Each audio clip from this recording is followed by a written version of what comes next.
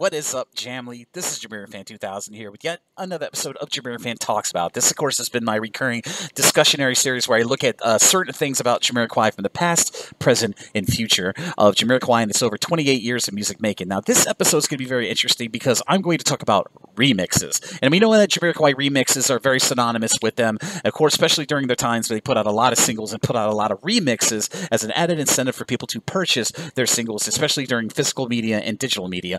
Well, I'm here to talk about the great thing about remixes when it comes to JamiroQuai, because sometimes, just sometimes, you can hear very cool, rare parts of the recording process that did not make it over into the album version, and I'll just give you an example. Most recently, we had JamiroQuai get remixed in the year of 2018 by, of course, by Dimitri from Paris, where he did a limited remix release for Cosmic Girl, which, of course, is the second single from JamiroQuai's 1996-1997 album, Traveling Without Moving. Now, what was so interesting about this remix was about 2/3 into the song, we do hear some unheard chorus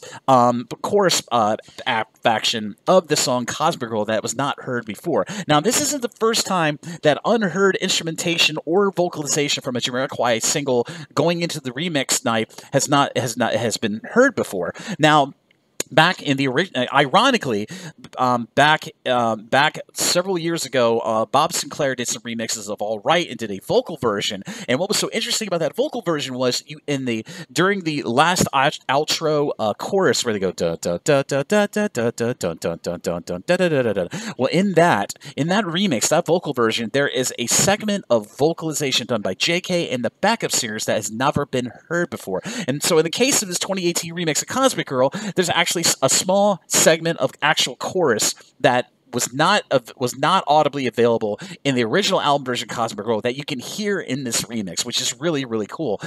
So I thought I'd record a JamiroFan Talks About to talk about these great little Easter eggs you can find sometimes in some select JamiroQuai remixes. Now, if you want to hear these for yourself, these two examples of segments of audio, or at least of the singing vocal track of those songs that were missing from the original, and you would like to hear them for yourselves, I'll be sure to put links to both the All Right vocal version and, of course, the 2018 Dimitri from Paris remix.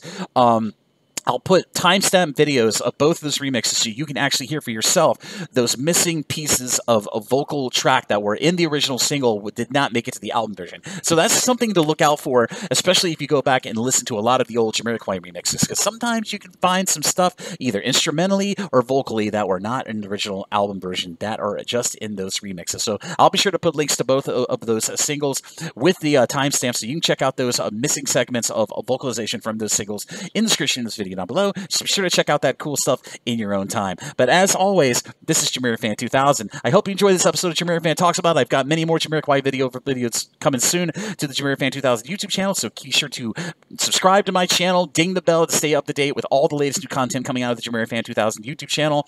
And I'll see you again really soon with another episode of JamiroFan Talks About and many more JamiroQuai related videos here on the JamiroFan 2000 YouTube channel. Bye-bye, everybody, and stay safe.